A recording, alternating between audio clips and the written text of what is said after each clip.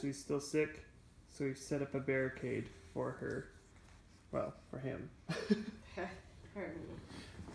I mustn't escape.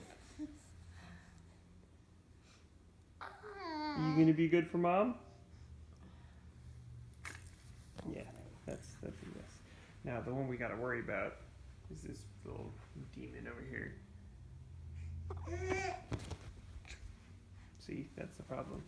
Where's the spray bottle? Oftentimes we don't even need to spray him, we just get it out and point it at him. See? Bad kitty. Good, Henry.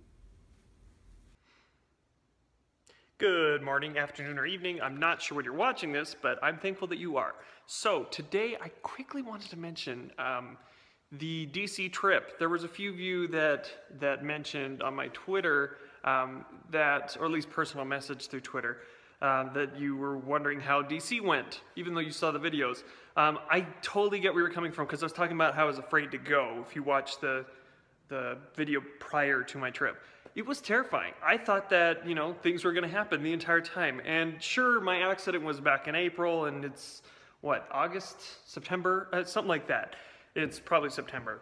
Probably. And I don't know, just the whole trip was, I was nervous, but at the same time I wasn't. So here's to getting over fears. You know, we did it. So we were able to go on the trip. It was awesome. Had a great time. Secondly, I wanted to mention that I am going in for a job interview today. That's terrifying. I haven't done one of those in a long time because I've been doing real estate for a long time. Now, real estate's going well. My wife is sick, and she's been, not like nothing serious, but she's sick right now.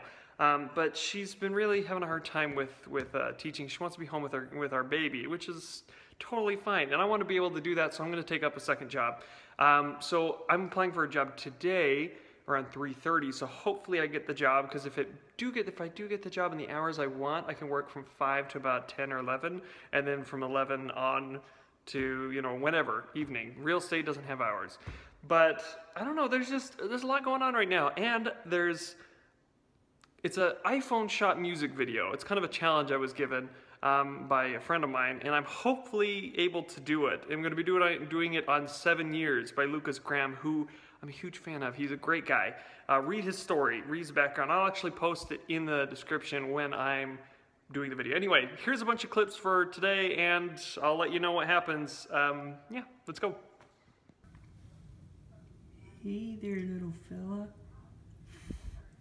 Oh, you're alive. What? Terrifying. Well, I'll be darned if I didn't try my hardest. You know, it's just you gotta go after it, even if you fail. Well, I didn't fail, so it's actually very good. I actually got the job.